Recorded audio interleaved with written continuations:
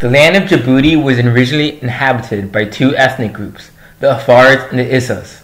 The Afars are closely related to Ethiopians, while the Issas are linked closely with Somalians. Later, in 1862, the French began the colonization efforts and secured the French territory of the Afars and Issas. However, as time went on, tensions between the indigenous groups and the French began to increase. This eventually sparked into rebellion and acts of violence against the French, forcing the French to withdraw in 1977. With its newfound freedom, the land claimed independence, naming itself Djibouti and electing Hassan Guled Abdedon as president. During this time, Djibouti, despite being in the middle of the two rival countries of Ethiopia and Somalia, remained peaceful by keeping themselves strictly neutral in foreign affairs. However, there were ethnic difficulties between the Afars and the Issas, where most Afars were ousted from positions of power. This led to a dominance of Issas in civil services. During this time, Djibouti also underwent difficulties in its urban areas, including poor infrastructure, high living costs, and the displacement of many city residents. In 1992, a new constitution was passed, ending the Issa-dominant party state and allowing multiple parties. However, ethnic tensions reached a peak and a civil war broke out between the two ethnic groups. It ended with a peace agreement, allowing the FRUD party of Afars to become ministers in the government. Gele was later appointed as president in 2001, part of the UMP, the Union for the Presidential Majority, consisting of members from both the Ista RPP and the Afar FRUD. Djibouti's relationship with its neighbor Eritrea resulted in conflict between the two. However, Eritrea's actions of taking Djibouti's land was heavily criticized by the African Union and the UN. During the next presidential election, a constitutional amendment abolished the term limit, allowing Gele to remain president after the election, eliciting boycotts from opposing parties. This resulted in a tense political climate. However, Gele and the UMP party still hold 4/5 of its parliamentary seats. In 1825, Djibouti's major religion, Islam, was introduced to the region. Most of the country currently practices Sunni Islam. The French acquired the port of Abak in 1862, later paving the way for the creation of the French Somaliland in 1888. After the European partitioning of Africa, Djibouti grew to greater prominence in the region after being declared the capital of French Somaliland in 1892. 5 years later, Ethiopia signed a treaty with the French to gain parts of Djiboutian territory. In 1946, Djibouti created an overseas territory in the French Union, which gained a law body and a place in the French Parliament. 12 years after that, Djibouti joined the French community. In 1967, Afars and Europeans elected to stay in the French community, and the French Somaliland was renamed the French territory of the Afars and the Issas.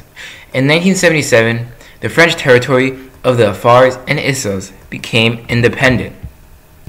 The Djiboutian Civil War was a conflict between the two ethnic groups of Afars and Issas in Djibouti.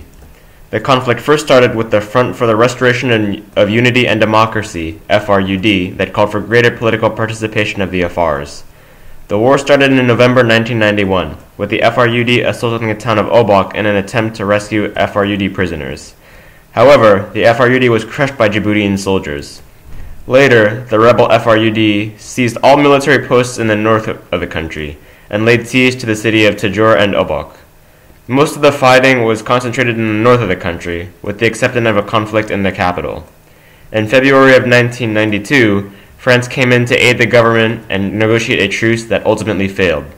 The government's final offensive captured most of the rebel bases. The civil war resulted in the creation of a multi-party democracy for the country. Recently, Djibouti has been greatly impacted by a massive tropical storm across the Horn of Africa. The storm had winds of 60 miles per hour and caused massive damage to crops and infrastructure. The storm hit both Somalia and Djibouti, affecting at least 30,000 people. Additionally, the storm caused severe flooding in the affected countries, flooding homes and stranding people. The UN estimates that 700,000 people in flood-affected areas will need livelihood support.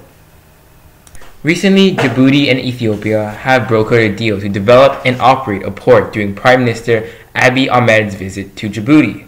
It was said that Djibouti would also be allowed to take stakes in Ethiopia's telecoms industry or other infrastructure. Orders were given to the two countries' foreign ministers and economic ministers to work on the detailed specification and technicalities. This is significant because it is the first time the Ethiopian government requested for joint port development and discussion with Djibouti. China and the US are at odds over their respective military bases in Djibouti. Pentagon Rep Dana White has said that Chinese personnel in Djibouti have been using lasers to target the eyes of American pilots, while China has denied the accusations. The conflict here has developed because China has long desired to expand its territory in the region, something that America opposes. Another reason is that the Chinese military base is close to the American military base established after the 9/11 terrorist attacks.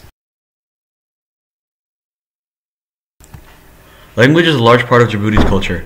Because of its many ethnic groups, people speak languages such as Somali, Afar, Arabic, French, and many other languages. The two major religions present in Djibouti are Islam and Sunni Muslims. Afar music is similar to the folk songs of the countries in the Horn of Africa like Ethiopia, but has distinct Arabic influences. Somali folklore has a strong influence and their songs are mainly pentatonic. Djiboutians use different instruments like oud, bowl lyre, and tambura. For traditional clothing, men wear a saron-like garment known as makawis, or which go around the waist. Traditional women wear dirak, a long diaphanous voile dress that is lightweight and made from polyester and cotton. Djiboutians also wear traditional Arabian pieces such as jalabiya for men and jilbab for women, a cultural garment closely resembling the Arabian thobe, but with a wider cut. Jilbab is a loosely fitted coat similar to a hijab. Like other North African countries, the art from Djibouti often utilizes geometrical shapes in its design and motifs. The art that I've created here, as previously mentioned, is based not only on art from Djibouti, but North African art overall, where it utilizes a lot of geometric shapes on its design and motifs. For my art piece, I created a collage of Djibouti lifestyle. This photo and the bottom three here all show a common market in Djibouti, where 40% of the population go to get their groceries or anything they might need. This photo shows a regular apartment complex, and this one shows a church. This one shows a regular middle-class citizen wearing whatever the usual clothing. It's very Western. He's wearing a t-shirt and a pair of jeans. This one shows a famous beach where most of Djiboutians go for their vacations. And the middle top one shows an airport. My piece of culture is from the Djiboutian president's 2015 speech to the UN. While not the most important commonly spoken language in the country, French is used in politics and education. The language is a remnant of a colonial French past. Avant de commencer mon discours, je souhaiterais saisir cette occasion pour rendre un hommage appuyé à la mémoire de son Excellence Roblet Oihaleye, représentant permanent de Djibouti auprès des Nations Unies et ambassadeur de la République de Djibouti aux États-Unis. Mon pays et moi-même avons perdu un frère et un grand patriote. La famille des Nations Unies a quant à elle perdu un collègue et une amie. In English, this means the following.